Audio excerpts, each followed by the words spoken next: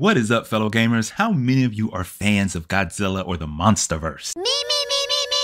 Now, how many of you are fans of fighting games or brawler smash 'em up games? How many times are we gonna do this? If your answer was I am to one or both of those questions, then you have to at least try GigaBash. So a good kaiju fighting game is hard to find, and GigaBash tries to fill that void with an easy to pick up brawler where you can play your favorite atomic breathing reptile, since Godzilla is available as DLC. But the game doesn't revolve around Godzilla. I want to let you guys know that. The devs have created their own group of kaiju and created a few quick stories around each one for players that enjoy a story mode. Now, the story mode isn't beefy. It offers multiple difficulty levels you can choose from. You will have to go through story mode to unlock some characters. And there's other hidden characters such as Concrete that you simply have to destroy enough buildings to unlock. And you can do that. You don't have to go online in a PvP mode. You can do that in a PvAI mode. And just within the environment, destroying the buildings will unlock a hero like Concrete. Some of the characters are fun inspirations based off of faves we've had in the past, especially when I was a kid or when you were a kid, whether that's the Power Rangers with Rojak or Balkazar, which is Goldar,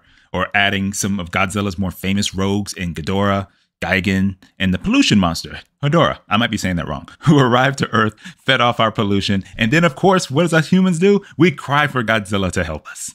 So every hero has an ultimate that's not complicated to pull off once you fill up your Giga energy meter and you inflict some major damage to your opponents. Now everybody's, of course, ultimate is different, but it's a cool effect because it zero ends on you and then it kind of blows you up and then it just shows you going off on everybody else that's on the screen. They also have signature emotes that each hero can use at the end of the match prior to the cutscene, and that's always a nice touch to have those.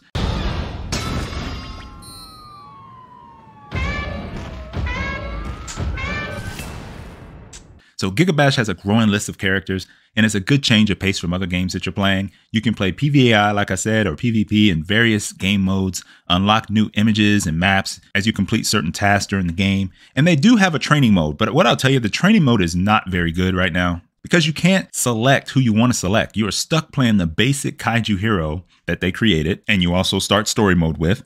And while the buttons to perform every character's moves are the same, each move has nuance to it, so it'd be nice that you'll be able to choose the kaiju you want and take them into the tutorial and test out a few things. So that's pretty much lacking. But if you're looking for a little something different, easy to pick up and play, but still has levels to it, give GigaBash a shot. I jump on it from time to time and it's a good time. As of now, there's just nothing that grabs me enough to keep me going back to play it very often. But a game that represents some Monsterverse action requires a little of my attention, and this became an add to my gaming library. But that's all I have for this one. Let me know what you think of GigaBash, if you've played it, and if there's something you think is worth sharing, please share your knowledge with others in the comments. Thank you for watching. Until next time, peace.